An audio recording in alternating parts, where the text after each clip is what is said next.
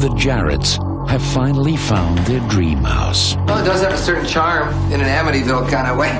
Now, it's about to become their worst nightmare. You know, what you found in your bedroom sounds like dominant male marking his territory. So what are you telling us? We have a wildcat living in our backyard? They've been around people all their lives, so they're not afraid at all. Anybody home? They have 9 lives. We only have 1. Kathleen Quinlan, Timothy Busfield, Claudia Christian, and William Boyett. Strays.